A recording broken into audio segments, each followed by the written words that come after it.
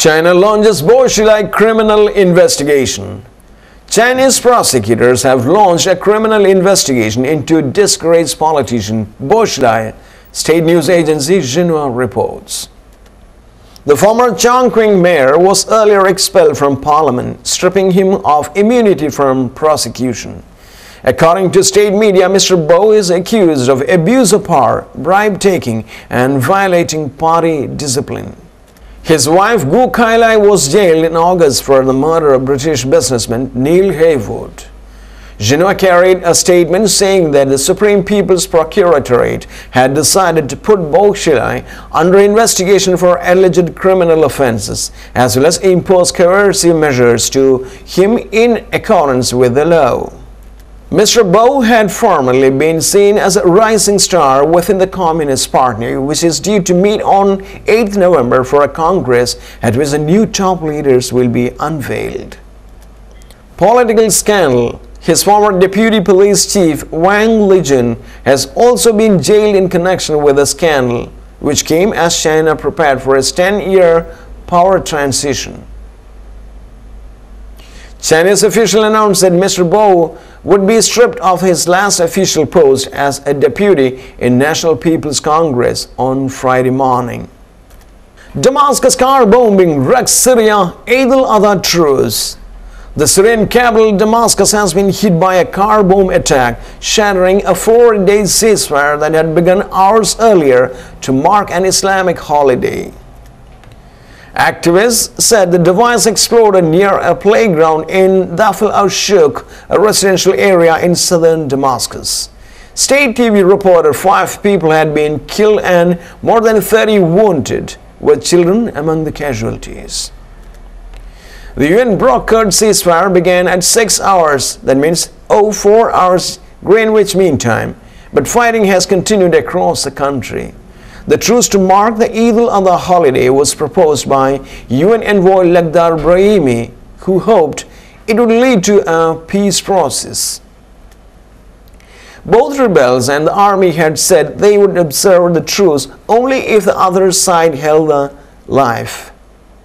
Reporters at the Turkey-Syria border says fighting went on throughout the day near the frontier. The SOHR, one of the most prominent groups monitoring Syria casualties, reported various outbreaks of violence in Damascus, Homs and Idlib. The group said fighting broke out 4 hours after ceasefire began at a military base near Maret al-Numan town, close to the main road between Damascus and Aleppo. Later, a car bomb attack in the southern city of Daraa killed 3 soldiers, said the observatory.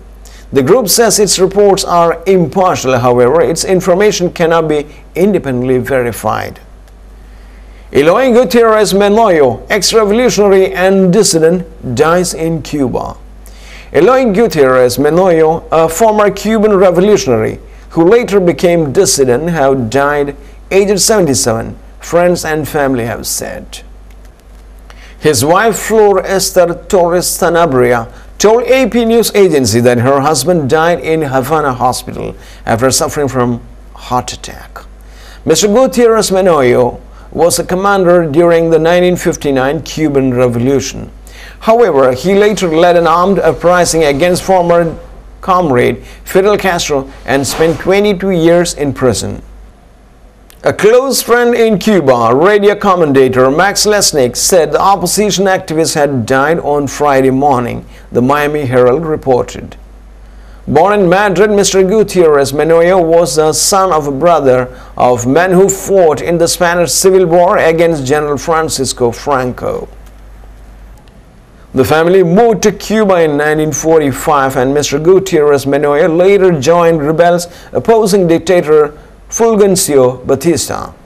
However, after the revolution, he lost faith in communist leadership and in 1961 was in exile in Miami, helping to form Alpha 66, an armed commando group. Mr. Gutierrez Menoyo and his fighters returned to Cuba in December 1964, hoping to launch an uprising, but they were captured after a month. He then spent 22 years in Cuban prisons until being freed through a petition of the Spanish government in 1986. He later moved to back Miami, where he found Cambio Cubano, a centrist group that promoted dialogue and reconciliation among Cubans of all political backgrounds. Mr. Gutierrez Menoyo returned to Cuba in 2003. The authorities allowed him to stay despite his frequent criticisms of the government. In 2008, he expressed his disappointment that Cuba's communist system had remained unchanged. Cuba cannot continue to corner itself, trying to convince the world that there is democracy here when a one-party system will never be a democracy, he said. Foreign Minister S.M. Krishna quits before cabinet reshuffle.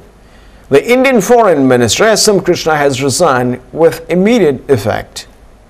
The move comes ahead of an expected cabinet reshuffle by Prime Minister Manmohan Singh this weekend. Mr. Krishna, 80, said he was making way for younger people. He had been Foreign Minister for 3 years. Analysts say the influence of foreign policy has been limited, with key decisions having been taken by the Prime Minister. A visit by Mr. Krishna to Laos was cancelled on Friday. Mr. Krishna said he would continue to work for the Congress Party. He is expected to return to Karnataka state, where he served as Chief Minister for 5 years between 1999 and 2004. Mr. Krishna was widely criticized by the opposition for reading out the wrong speech at the United Nations in 2011. He was 3 minutes into the speech drafted for the Portuguese Foreign Minister before an aide drew his attention to the error. He said his oversight was understandable, as all such speeches began with the same preamble. Manmohan Singh is expected to announce a thorough overhaul for his coalition's cabinet this weekend, and he's doing it right now. We'll move on to the business world.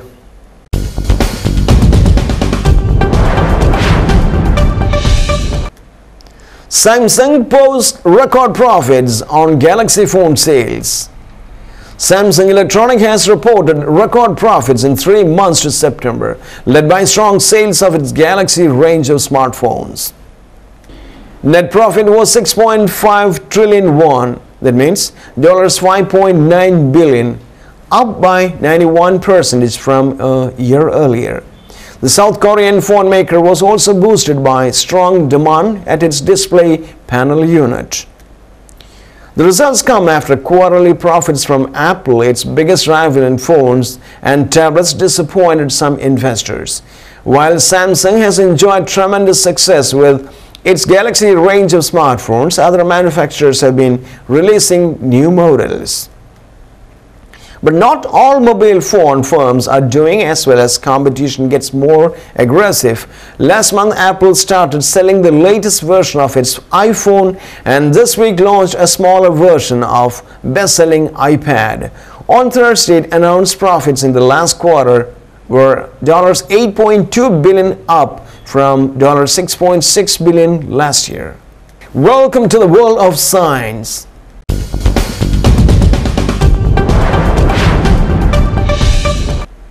Rarest dog, Ethiopian wolves, are genetically vulnerable. Populations of the world's rarest dog, the Ethiopian wolf, are genetically fragmenting, scientists say. Fewer than 500 of Africa's only wolf species are thought to survive. Now, a 12-year-old study of Ethiopian wolves living in the Ethiopian highlands have found there's little gene flow between the small remaining population. That places the wolves greater risk of extinction from disease or habitat degradation. In a study published in a journal, Animal Conservation, Dara Gotteli of the Zoological Society of London and colleagues in Oxford, UK and Berlin, Germany, quantified the genetic diversity, population structure and patterns of gene flow among the 72 wild living Ethiopian wolves. And in sports,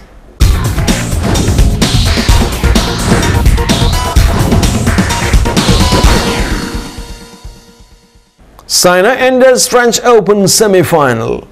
World number 2 Saina Nehwal warded off a spirited challenge from a 3-time world junior champion Ratchanok Inthanon of Thailand to record 2020 in the 41-minute women's singles quarterfinal of the French Open Super Series Badminton Championship late on Friday night.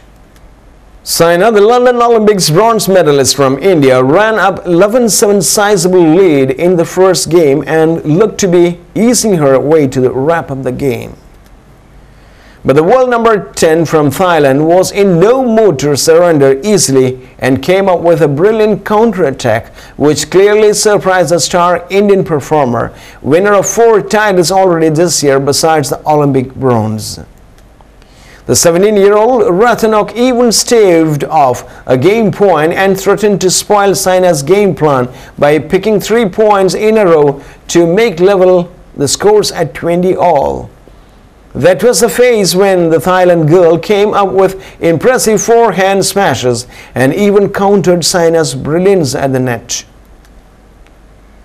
Now, before we close today's bulletin of news analysis, we wish all of you a happy Eid al-Adha. And the headlines once again. Berlusconi is set to appeal against tax fraud conviction. Romney promises real change to Obama's status quo. China launches Woshilai criminal investigation. Damascus car bombing wrecks Syria Eid al-Adha truce. Eloy Gutierrez Menoyo, ex-revolutionary and dissident, dies in Cuba. Foreign Minister S.M. Krishna quits before cabinet reshuffle. And there we close today's bulletin of news analysis. Be with us in the coming weeks to thank you.